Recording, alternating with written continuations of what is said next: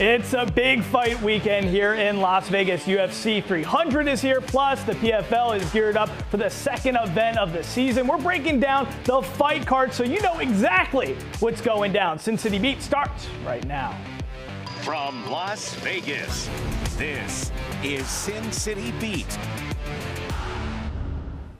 Hello, and thanks for joining us on Sin City Beat. Hello and welcome. I'm your host, Mike Davis. Sin City Beat is the show that dissects the Vegas sports world through the eyes of the sports reporters and difference makers leading the charge. On today's show, we're breaking down a huge fight weekend here in Las Vegas. Basically, it's a weekend filled with champions and title holders. That's because Friday night, the Professional Fighters League features multiple season champions. Then on Saturday, UFC presents a landmark card filled with a dozen current and former belt holders. Here to help us shake this out is Case Kiefer, assistant sports editor of the Las Vegas Sun. There you go, some jabs there.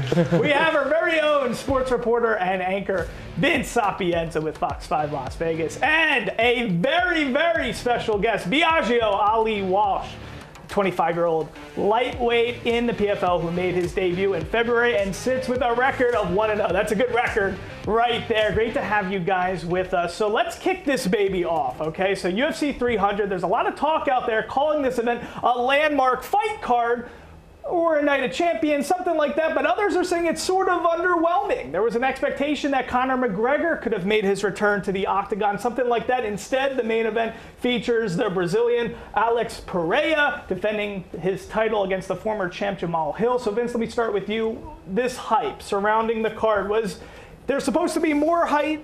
And where are we at right now? Well, the hype was high, right? As you mentioned, the notorious Conor McGregor was supposed to be the headliner. If not, maybe Jon Jones. Some even were saying that it would not live up to the bill if they didn't get Conor and Jon Jones on the same card. Neither are on it. That being said, now that the dust is settled, this is an incredible fight card. UFC 300 is fantastic. Dana White promised that the first fight of the night would be that of former champions fighting. These are early prelims. These are guys that have not fought, not on a pay-per-view, in years, in Deiveson Figueiredo and Cody Garbrandt. So it's two exciting fighters in the bantamweight division that are kicking off this card.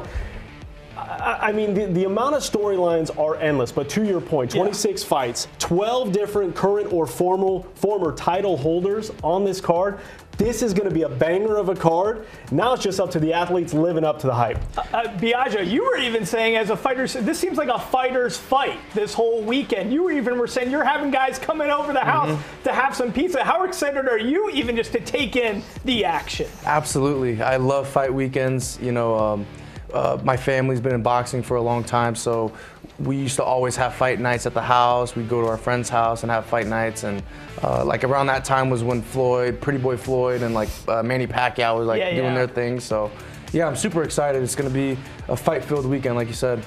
And Case, what do you think? Covering this sport for a long time, I mean, underwhelming to you or not so much? Absolutely not. I'm glad I don't have to cross hairs with Biagio. I hate that I have to agree with Vince, but he's exactly right. The UFC, I feel like they're taking some heat. They made themselves an easy target by really playing up the main event. It didn't come through with that big headliner, but to me, every time I will take the 13 fights they have on the card where every single one is a banger. I kind of fell in love with this sport because you could get there at 2 o'clock, sit in your seat, and just have great action beginning to end. It's kind of gotten away from that a little bit on the UFC side. I feel like in recent years they have so many cards. I've seen the back to the roots. I think they're using it as a promotional tool. That to me is what this card is. Every single fight should be great. I'll take that over one big headliner any day. You talk about, you can look at this card up and down, right? Yeah. You talk about Holly Holm, future legend, not on the pay-per-view. And she's fighting a UFC debutante in Kayla Harrison. I know we'll get to her later in the show. But then you look at a guy like Jim Miller. Right. This is a guy. The most fights ever in UFC 100, history. UFC 200, and now UFC 300. He was so amped for this. He said, I'm going to retire after UFC 300. We talked to him yesterday. He's like, no, I got a few more in me. Now he's got another goal. I mean, yes, this was hyped as a massive card. We go back to the Conor thing. It didn't happen. But as you get into fight week, guys, and I think we can all kind of feel it right now, you just keep looking up and down the card, and you're like, when do you go to the bathroom? When do you take when do you take a break? When do you go to the concession stands? You don't. I mean, this is one of those that you can't get out of your seat because you don't know who's going to show up and show out. The BMF title's on the line with Gaethje and Holloway. That's the third on the pay-per-view. It's crazy, the entire lineup from prelims to the main card. So we're going to be diving in a little later on into some of those exact matchups. But I got to ask you, Biagio, I mean, you know, the mood. If we're so amped up for this weekend, what is it like to be in a fighter's position as you're looking forward to a fight a day out, a day or two out? What is that like, the mentality of a fighter?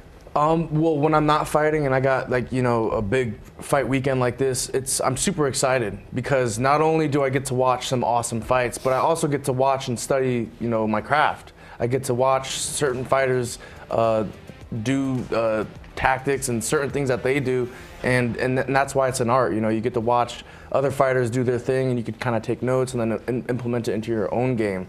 So, like, for me as a fighter, when I see big cards like this, I also am thinking, like, this is a great way to study. I could watch some of the top guys do their thing and try to take some of the things that they do and implement it into my own game. See, I love hearing that. Case, if you had one element, one aspect, one fight, we have a minute left in this block, the number one thing you're looking forward to this weekend, what is it? Oh, there's so many. You mentioned the BMF title. I think that's right up there. I mean, Gaethje and Holloway, that should just be an absolute war. Also, I think that there's a bigger women's fight. There's one for a title, but I think Kayla Harrison, former PFL champ, going into the UFC to take on Holly Holm, an all-time great. That should be fun as well. Yeah, guys, there's a lot of firsts in this UFC 300 this weekend. First time two former UFC champs fight in an open bout on a UFC card. We got the first time two Chinese fighters are clashing for UFC title, and we also got the first time a fighter is changing weight classes for a BMF title fight. So that's Max Holloway doing that as he's moving up to lightweight from featherweight. We got a lot more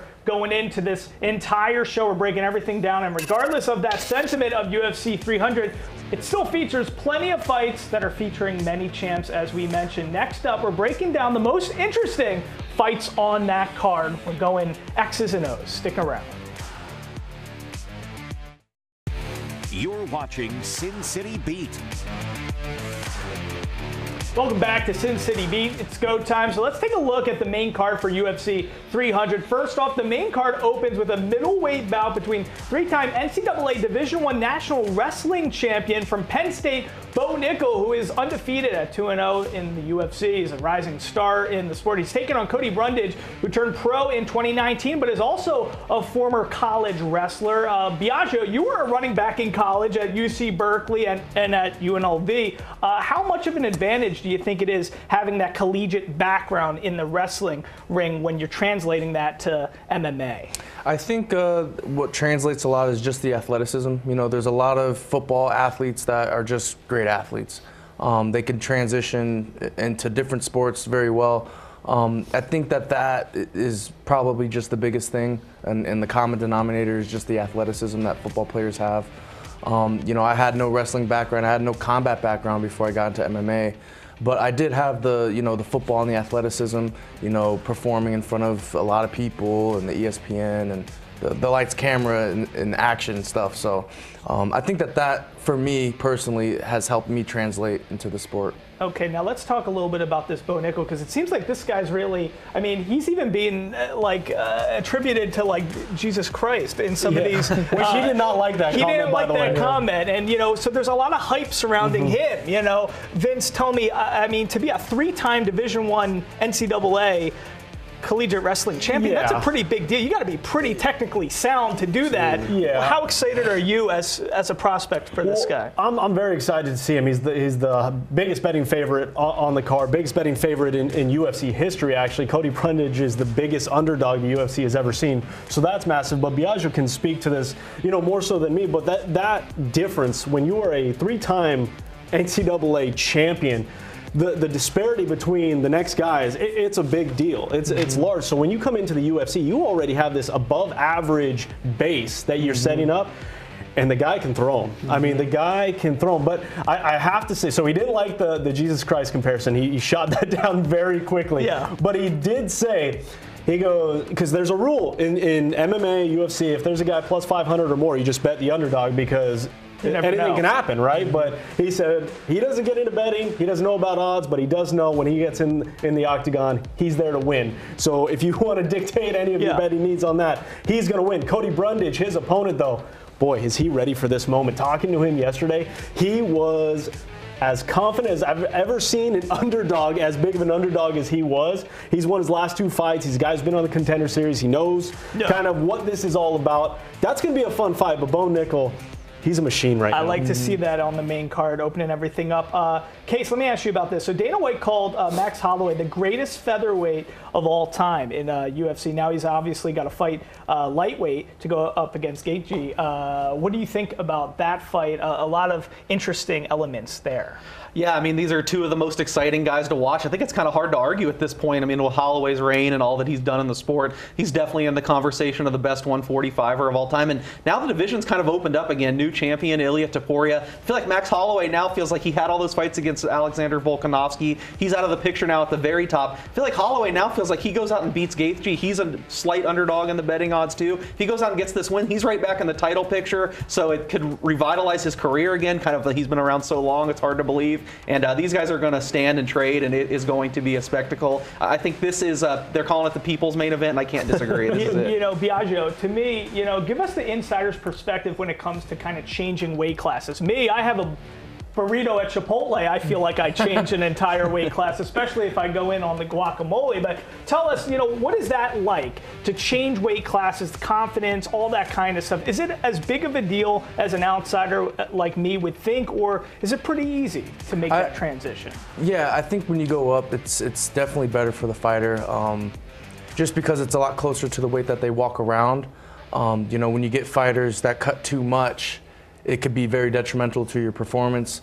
So, you know, when you get a fighter that moves up in weight, they definitely feel a lot better. You know, at least from what I've heard. You know, I haven't heard any fighter say I don't like going up or something. But yeah, I think that Max is gonna. He looks filled out. Like if you've seen him, he looks big. He looks healthy. Back to like Sadabu, like he's going up 2 weight classes. You know, he looks better and healthy and. So yeah, it's a real thing that when you go up in weight, when you're cutting so much, that you feel a lot better. Okay, and lastly, we got a minute left here. We got to obviously talk main event light heavyweight title bout. Jamal Hill, Alex Pereira. Obviously, Hill, Achilles tear. He hasn't fought since that Achilles tear when he actually had that title. Vince, I mean, is there a way you're leaning for this fight? It's hard to go against Alex Pereira right now. I mean, the dude's a machine. The dude walks through everybody. He did it against Adesanya. I mean, he's a monster. I mean, flat out, he's a monster. That being said, Jamal Hill is built a little different. I mean, he may not have the look of a machine. But this guy knocks out people in different ways. And his teammate Bobby Green talked about it yesterday, saying it doesn't look like he's going to do it, but the way he turns and the way he moves and the power he has, I don't think it's as big of a leap to think that he'll come away with the title than some seem to believe. I'm going to act with more conviction. Give me Jamal Hill, the underdog. I think it's going to be a great fight. They're both going to land, and I think Hill's durability is a little bit better, even coming off that Achilles. I think Pereira, we've seen some chin issues with him. I think Hill can catch him. All right, Biagio, Hill, Pereira? It's not going the distance. I know that. You know, both of these guys got power. I'm super excited for that fight. I honestly have no idea with that one. All right. There's a lot of them I don't have any idea. There you go. I don't have an idea either. Listen, the good stuff is going to just keep coming up. After a short break, we're talking everything PFL. Hang tight. We're on the verge of PFL's second event of the 2024 season. After only 5 seasons in existence, the PFL is gaining some steam as the league features a sports season format featuring a regular season, playoffs, and a championship, and each winner of the 6 weight divisions receive a $1 million prize. April 12th at Virgin Hotels Las Vegas, 2 bouts will be going down. The main event features 2022 light heavyweight champion Robert Wilkinson facing off against Tom Breeze. Then the lightweight card has Clay Collard going up against former lightweight champion Ricky Pitbull. Now, Biagio, let's start with you in the main event. Breeze and Wilkinson, how do you like this matchup? What do you think about those 2 guys? I think it's a good matchup. I think they both have heavy hands. I had seen Wilkinson fight a couple years ago, and man, it was exciting. Yeah, that one's a toss-up for me. Again, you know, it's one of those fights kind of like Pereira and Hill. Like, both dudes have power, and they could land at any time. So, yeah, I'm super excited for that one. Okay, and then Vince, let's talk a little Impa and Polizzi. Impa Kasanganay, I mean, former UFC guy, you know, never really got quite a run with the UFC, but boy, has he found his form with the PFL. 2023 champ, obviously, and he talks about that $1 million last year changing his life. I mean, he's 5-1 in his last 6 fights. This is a guy who's found his footing, found his form, and really, you know, the PFL, as you know, it's a different, you're not just going out there to win. You got to win certain ways. You got to strategize and do certain things. I think it's fantastic. And what does that say about the PFL? How strong do they feel about their product and the fighters that are in there to go up, not necessarily go up against, but have it the same weekend here in Vegas with UFC 300, making it maybe the biggest MMA weekend in Vegas history, which that says a lot, no? Case, I love the whole season format. How big of a deal is that in terms of attracting maybe more of a casual fan like me? Yeah, it is really cool. It's a format we all understand. I think from talking to fighters, they love it. Biagio will probably speak to it better than me, but knowing you're going to have these 4 dates, I think that's big. And, you know, we all love the tournament format. I mean, March Madness just got over. I think bringing that to MMA, I know it's the regular season, then the playoffs, but you get semifinals, you get amped up, get to see those two, and to make a championship matchup, I love the setup. And Vince, to make this full circle, Kayla Harrison, a PFL experience, this is one of the things that you told me in the back office you were most excited about on the UFC situation is she's making her UFC debut. I said it to you and I'll say it again here. I think UFC 300 is going to be the card that we look back on in years and be like, that's where the greatest of all time in the women's and any women's division happened with Kayla Harrison. She is... You're saying the GOAT. The GOAT. I know the GOAT gets thrown around a lot, guys, but... Kayla Harrison, everybody's talking about can she cut down the weight going from PFL to the divisions here in the UFC. She is a one-woman wrecking crew. I mean, she was the hottest free agent a few years ago. UFC tried to get her, couldn't do it. PFL landed her. What'd she do? She won a couple PFL championships. She's a 2-time gold medalist, former roommate, teammate of Ronda Rousey. She is and is about greatness. And I think she is going to put on an absolute show. She's not even on the pay-per-view. That's how big this 300 card is. She's going against a future UFC Hall of Fame legend in Holly Holm, someone who's been there, that's done it. I think sky's the limit for Kayla Harrison. I think she's the new face of the UFC. I love that. And real quickly, Biagio, just tell us, you know, from a fighter's perspective, attracting an audience, people loving PFL. I mean, just tell us from an audience perspective why we should be so excited about what's happening this weekend and just with PFL in general. Yeah, you know, PFL has some great talent. You know, obviously the merger with PFL and Bellator. Now the roster's even bigger. You know, now you got even more talent. So yeah, it's super exciting. There's gonna be a lot of good fights Friday and a lot of good fights Saturday, and I'm super excited for them. All right, guys, coming up. We all know Vegas and fights and Vegas. It goes hand in hand. But what does the future of fighting in Vegas look like? We have the answer after these words. For the longest time, the entertainment capital of the world had one calling card when it came to sports. That was boxing. Now, as the entertainment capital of the world morphs into the sports capital of the world, what does that mean for the future of fighting in Las Vegas? I want to start with you, Biagio, real quick, because Biagio Ali Walsh. We got to talk about this. I mean, your grandfather, the great Muhammad Ali, that comes with a lot of expectation, but a lot of beautiful, you know, it must be a beautiful thing as well. Tell us, what do you think your grandfather would have felt about MMA and the rise of this as a sport and you kind of partaking in this rather than boxing? I think he'd be super proud of what me and my brother are doing. My brother's a pro boxer and he's doing his thing. He would be a huge fan of the sport MMA, you know, especially around that time when like Conor McGregor was doing his thing in featherweight and he was doing all his talking and stuff. So he would have been a huge fan of the sport. You know, he did do something in like 1976 where he had fought like a wrestler or something like that. So he's almost kind of like a pioneer for the idea of, you know, MMA, you know, which sport is the best, you know, the judo versus the karate guy, you know, etc. So I think he'd be a huge fan of the sport. And you were just saying off camera a little bit, the pressure. I can't imagine with the pressure of being a fighter and also having the name Ali. to your name, people, you said, always came up to you, just wanted to fight once they found out you had that relation. What has that pressure been like for you?